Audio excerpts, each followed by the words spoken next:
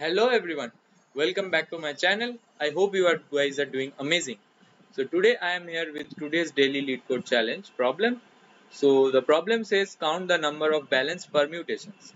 So you are given a string num. A string of digits is called balanced if the sum of digits in the even indices is equal to the sum of digits in the odd indices. And we need to return the number of distinct permutations of num that are balanced, and we are given a modulo also. So out of all the permutations of a string, we need to return the balanced permutations only. So here we are given, let's say 1, 2, 3. We have so many permutations of this, out of which the balanced are 1, 3, 2 and 2, 3, 1. Why is this? Because in the even places the sum is 3 and in the odd places the sum is also 3, which is 2 plus 1. So yeah, this is a valid permutation, or we can say a balanced permutation. So how to think of the solution? So let's just start. So at first, what will come to our mind, let's say we have something like 2, 3, 1, 4. So we know that sum of these two is 5, sum of these two is also 5.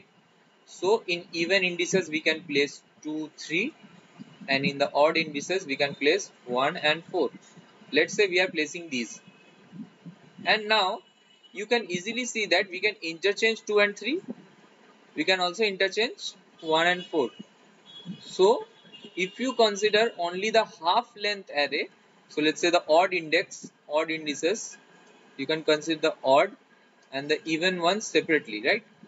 You can consider them separately, and a different array of length n by 2, and this would be n minus n by 2. So n minus n by 2 is not necessarily always n by 2, because of odd, if the presence is let's say 3, then n by 2 is 1, but n minus n by 2 is 2. So let's say even indices we have 1 and 4. So you can say that how many ways we can arrange them.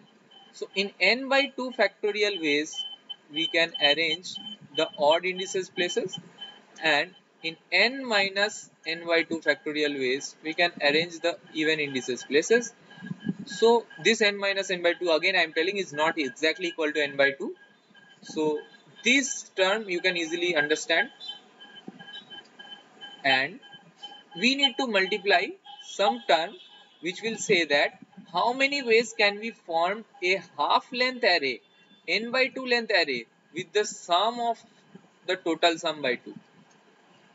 Okay, so one thing you can easily understand is that whenever the sum of total sum of the all the numbers is, let's say, sum, if this is odd, then we cannot form the even indices and the even odd indices, because we need to both of them which should be even, right?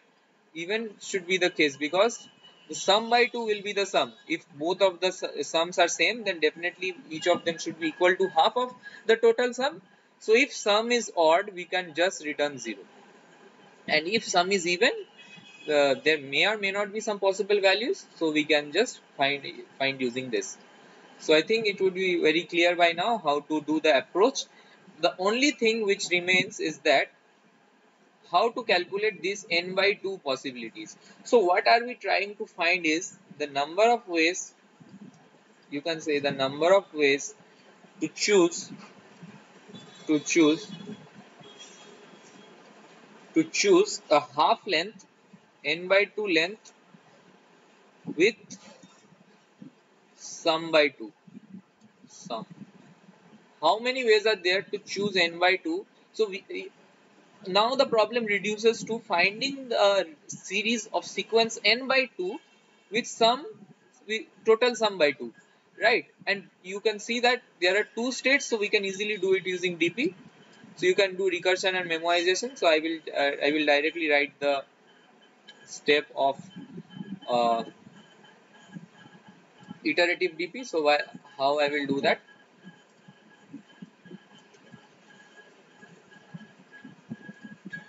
So let's say I have let's say dpij. If I take dpi comma j, where I comma j represents the sum I is formed using the length j which is traversed so far. So let's say we have the length of this is j, and we are trying to find a relation from j minus 1, and let's say the digit which is currently here is d. So what can we add? dpij, can we say that dpij will be plus equals to total I represents the sum, right? So what will be the sum which is here will be s minus d, isn't it? S minus d. If the sum the total sum is s here and the digit is d, then this sum should be s minus d and j minus 1. So this is a standard. You can say that you can also do it by using recursive approach and then memoizing it, and we will check all the digits from 0 to 9. We will check all the digits from 0 to 9. Okay, so this is how we will build the dp array. And at the end you know that dp now ny, you can say that the last element of the dp will give me the total number of ways to form n minus 2.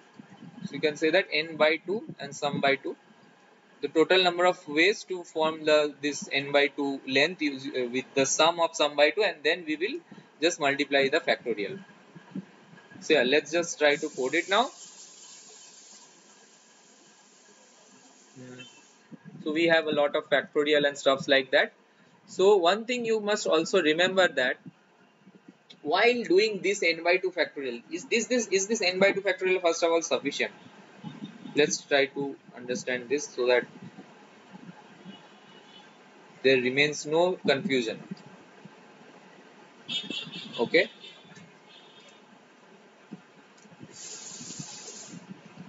So yeah, let's say we have an array of numbers which is a single number here.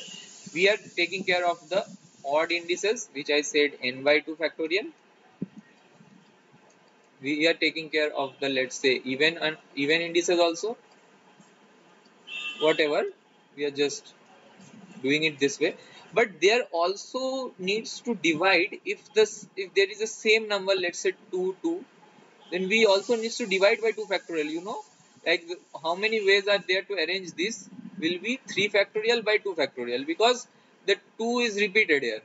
So we also need to take care of the repetitions.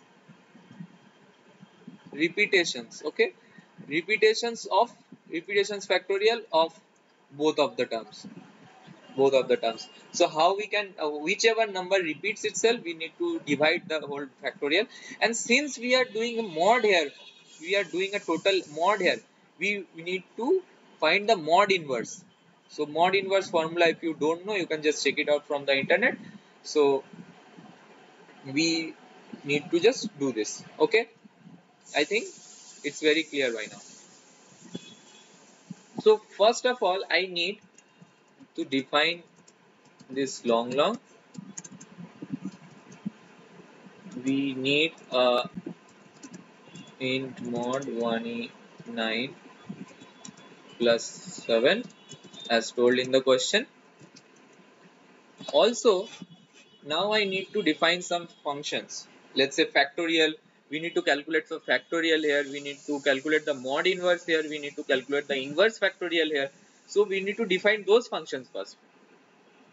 So at first, let me just extract the num.size. Okay, and let me also just take care of the sum. Let's say sum is 0. I will iterate through the sum and just find out num of I minus 0. Yeah, so I will, this is my total sum. At first, without thinking anything, I am doing this if sum mod 2, that is if it is 1, return 0. Because if the sum is odd, how can you split it into two equal sums, right? So you need the sum to be even at first. So we have it. Now we will define some vector. Let's say we have a vector of factorial n plus 1 comma 1. Okay, all I need to do is iterate from 1 to n.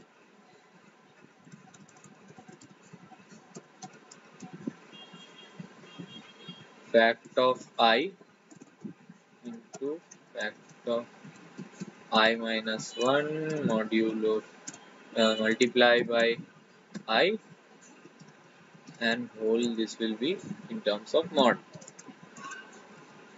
Okay, I have this factorial for value pre-computed. I also need the mod inverse value.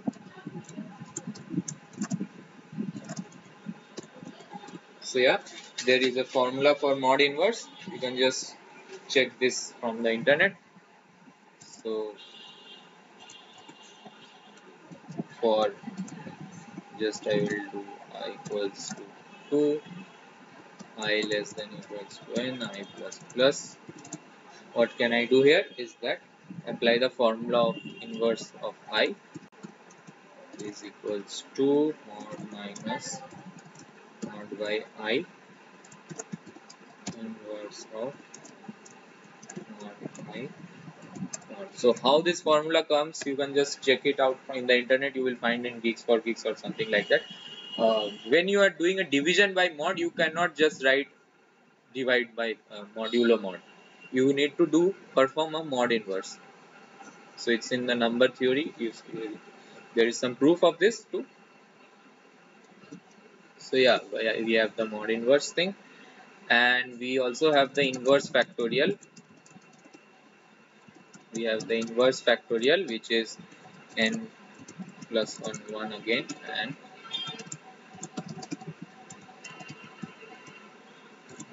equal to n I plus plus.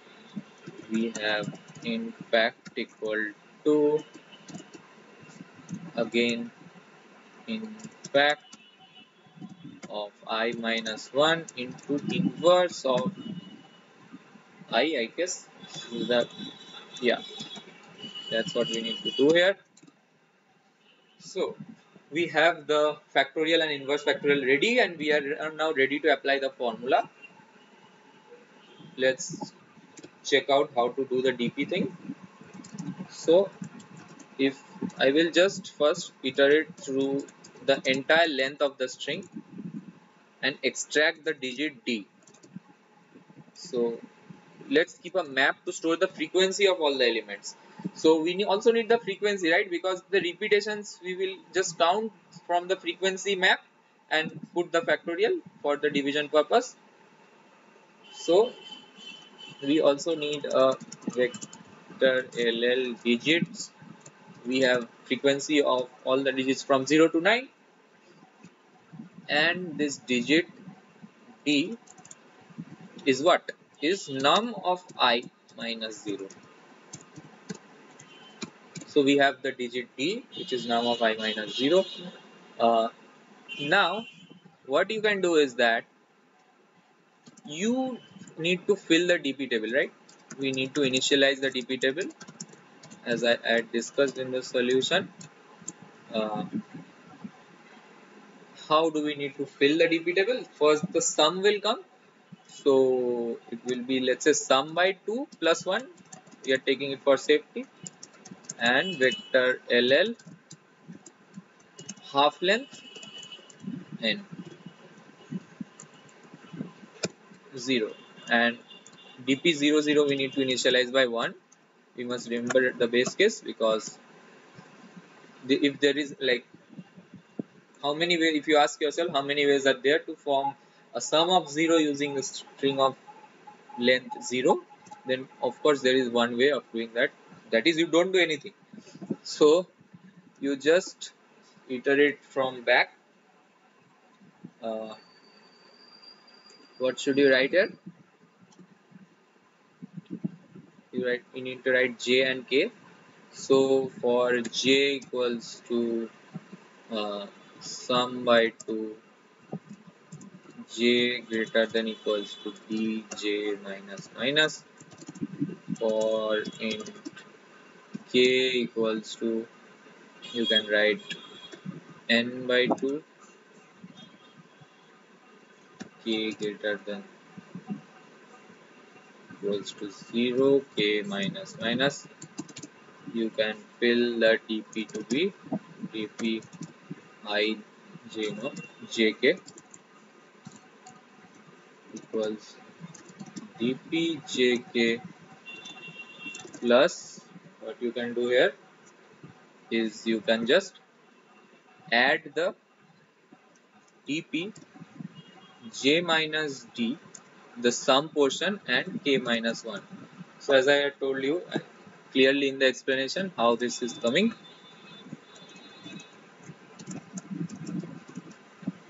So we put a mod here also.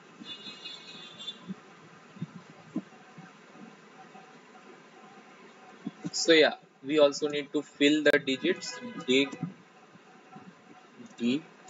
the same time to keep a track of the frequency. And then what can I do now is perform the computations in the mathematics. So what I have, the answer I have. So we need to multiply the result into this. So the result is nothing but dp ij, right? Sum by 2 n by 2. Yeah, and this whole thing, this thing will be multiplied by this n by 2 length, fact of n by 2. We perform a mod, and then again we perform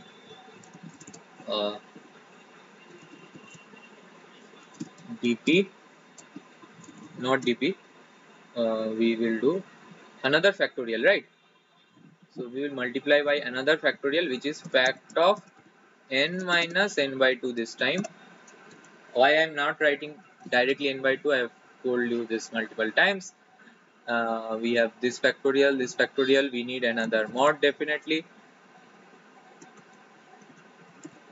So we have the numerator term ready, we need the denominator now. What I need to do is very simple. I will just iterate through all the digits. I will just iterate through all the digits from 0 to 9 and just do answer equals to inverse mod multiplication. So inverse factorial, I will just multiply by the inverse factorial of each in the digits. So inverse factorial of the digit of I take the inverse factorial of the digit of I, and I just multiply by the answer.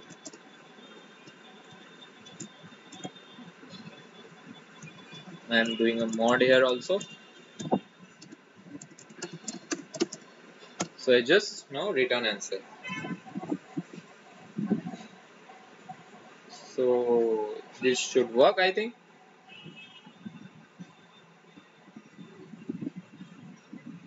So it's giving a runtime error over here. Let's check out.